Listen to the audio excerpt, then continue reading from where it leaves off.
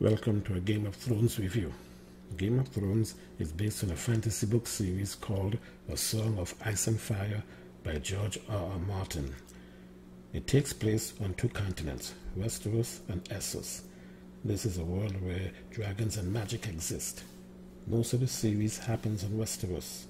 Westeros is divided into 7 kingdoms and a region in the far north called Beyond the Wall. The Wall is a massive magical structure that separates the 7 kingdoms from what lies beyond. At the start of the series, Robert Baratheon is king of the 7 kingdoms, having achieved that by a successful rebellion against Aerys II of House Targaryen, who was also known as the Mad King. The show opens with the Rangers of the Night Watch going beyond the wall and discovering that an ancient enemy of humans called the White Walkers is back and heading south.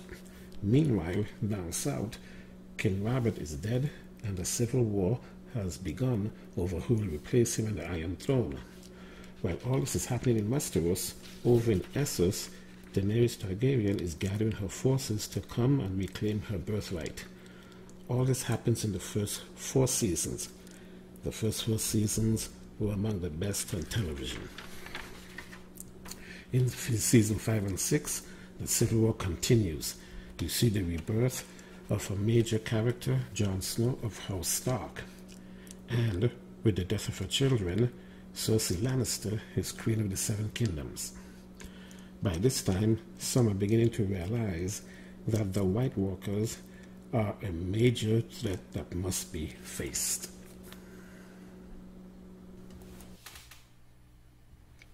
By the end of season 6, the reborn Jon Snow of House Stark will be King of the North. Daenerys Targaryen will be sailing her fleet with her army to Westeros. Season 7 begins with Daenerys landing on Dragonstone, which is an island off the coast of Westeros. Jon Snow preparing to fight the army of White Walkers in the north, and Cersei Lannister is preparing for war with Daenerys. Arya Stark returns and finishes wiping out the members of House Frey in revenge for their betrayal and murder of the members of House Stark.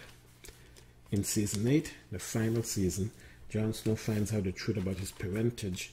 He then joins forces with Daenerys to fight and defeat the Night King and his army of White Walkers. Daenerys is then heads south to fight Cersei for control of the Iron Throne. The first family we meet in the Game of Thrones is House Stark. From right to left, we have Rickon, Catelyn, Eddard, Robb, Sansa, Arya, Bran, and of course the bastard son, Jon Snow. The next major house is the Lannisters, who are allied to King Robert, but are out for themselves. You have Cersei, who is the wife of the king. She becomes queen in her own right. Her twin brother, Jaime, who is called Kingslayer for killing King Aerys II at the start. Their children, Joffrey, who becomes king for a short while, Myrcella, their daughter, Tommen, who also becomes king, Tywin, the patriarch, and of course the black sheep of the family, Tyrion, who plays a major role in the series. The final family I will talk about is the Targaryens. They are a family that ruled the 7 kingdoms for hundreds of years until Robert's rebellion deposed King Aerys II. The final 2 members with a direct line to Aerys II, called the Mad King, are Viserys and Daenerys Targaryen. The major character arcs, we will start with the Starks. Sansa dreamt of marrying Joffrey and becoming queen. And I'd be queen someday.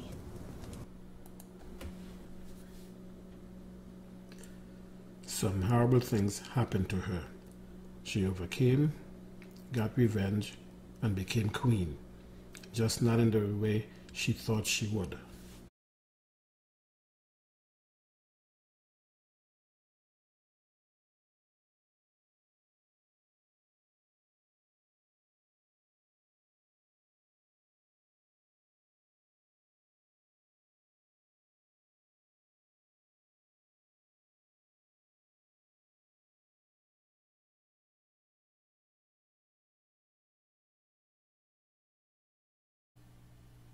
Jon Snow had a good arc until season 8, joining the Night Watch, befriending the Wildlings, finding out about the White Walkers, becoming Lord Commander of the Night Watch, getting killed by some of his brothers of the Night Watch, and being brought back to life. Said he had a purpose to serve. But in season 8, that purpose got sidetracked, in my opinion. Jon Snow is a complicated character. In this clip, Catelyn Stark explains what shaped her and Jon. And I couldn't keep my promise.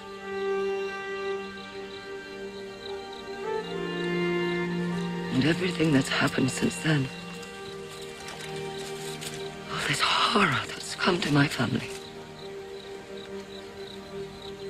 it's all because I couldn't love a motherless child. Arya Stark character stayed true throughout the series, from the time we saw her outshoot her brother Bran with the bow, to learning the art of sword fighting while in King's Landing, and seeing her father get killed on the orders of King Joffrey. All that shaped her character. I would have changed one thing. I would have had her kill Cersei instead of killing the Night King. Killing the Night King I would have left to Jon. But that aside, it was a good character arc that ended in a good place. Brandon Stark is the fourth child of Ned and Catelyn Stark. When we meet him, Bran is 10 years old and loves climbing around the walls of Winterfell.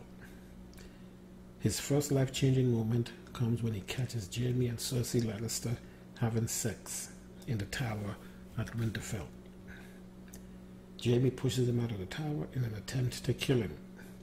From there, Bran goes north and trains to become the Three-Eyed Raven, which is a being that can see the past, the future, and the present, and can go into the minds of animals. Nothing in this character shows that he wanted to or was trying to become king of the Seven Kingdoms.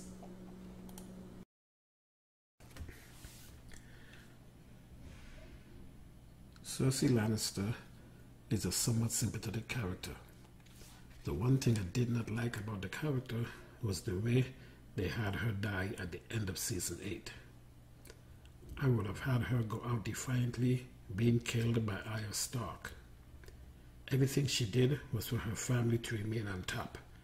I think a strong character like that deserves a much better ending. How Daenerys died, I didn't like.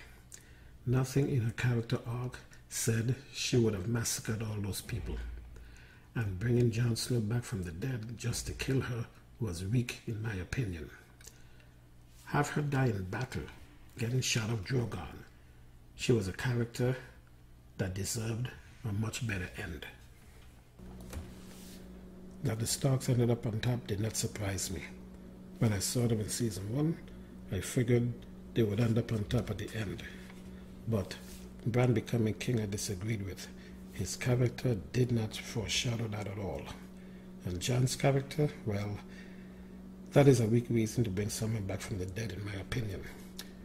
I would have made Jon the king of the Six Kingdoms and Bran would have been on a small council. Sansa and Arya, their characters were great all the way through. While there was problems with 7 and 8, it looked like they compressed 2 or 3 seasons into the final 6 episodes. But with all those problems, overall it was a very enjoyable show to watch. I recommend getting and watching it. Thanks for watching.